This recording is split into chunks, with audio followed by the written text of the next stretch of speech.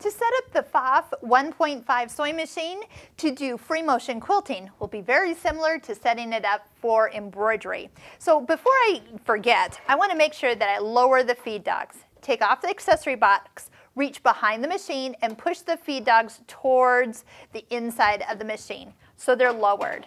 That way there's no extra movement that is reaching across the bottom of the fabric. Also, we need to take the screwdriver and loosen and completely remove this ankle. So you're going to unscrew that. Set this aside. Sometimes I like to actually store it attached to a presser foot, and then it's actually easier to find in my accessory box.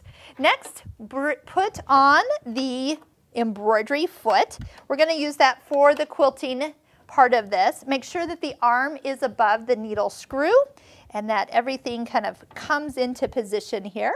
Next, lower the needle down slightly and it'll help the foot align to the hole a little bit easier. And then once you get the screws started on the left side here, finish by tightening it with the screwdriver. You don't want that wiggling loose while you're free motion quilting. Not a good option. Okay, bring the needle all the way back up.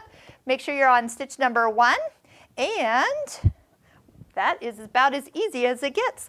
Let's go ahead and I'm going to switch over to some variegated thread so we can look at tension and make sure we're getting the best result possible.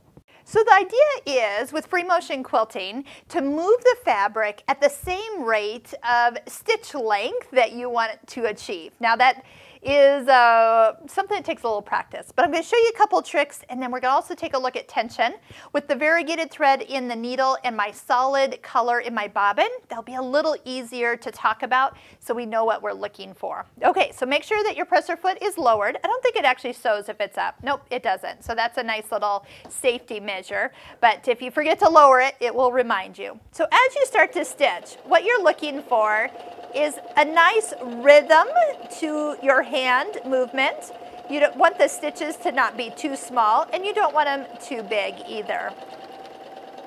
All right, so let's see where we're at. I'm going to use the thread snips, and then that way we can just pull it straight out. So as we take a look at our tension, we want to really look for stitches on both sides of the fabric that pretty much don't let me understand or see what side I sewed from. Now I do see a little bit of my top thread back here, so much that when I run my fingernail over it, I can hear the little bumps. So that means too much of the top thread is being pulled to the back. So I want to tighten up my top tension just a little bit. So this is fairly normal, especially when you have I do have two different weights of thread in the machine. So this is probably something really common. Now before I start changing the tension, notice it started at 4.4, and I'm going to go up at least a whole number, so 5.4. If you just touch the up arrow once, you don't really see much change. So definitely go up a whole number. Sometimes if I need to, I'll go up a number and a half. All right.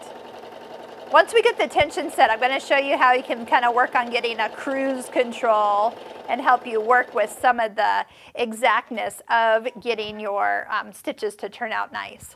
Much better. I can see a little bit of the color thread on the back, but that's within range. You do want a little bit to show back there, so that's actually quite a happy place.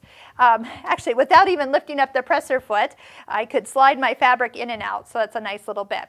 All right, so now that we have the tension set nice, one of the things you can utilize on this machine is your speed control. So by finding kind of maybe a halfway point or maybe a 3/4 of the way point, stepping on your foot control all the way, and then working to match your hand movement of your project so you have nice even stitches. If you get going too fast and don't move it, you get lots of little tiny stitches. Those don't look good. If you sew too slow and move too fast, you get long, long stitches. So what you're trying to achieve is something in the halfway point where you're moving the fabric. You can hear a nice smoothness of the stitches as you go. Now, I have, over the years, become a better free motion quilter with practice, and I know that's what everybody says. But below this YouTube video, in the links, we have some recommended online Craftsy classes. I love Craftsy classes. I'm a Craftsy instructor. I have 2 classes myself, but I will also watch other instructors, and I have learned to machine quilt, and I've come a long way. So I highly recommend take a look at their numerous amount of free motion quilting classes so you can start your own free motion journey, because you have the machine with the space, you have great lighting, and you have some things that will help you become a better machine quilter. The other thing that I highly recommend is that you have your machine in a sewing cabinet. So right now mine is, this is just on a table, so anything big is going to drape over and be kind of a gravity issue. But if you have that machine sunk down in a cabinet, number one, you're at a much lower level of your hands. You're down here instead of up here. And then also everything's nice and flush, and that project will just glide over it. That also has helped me quite a bit. So free motion quilting, it's just a practiced, learned art.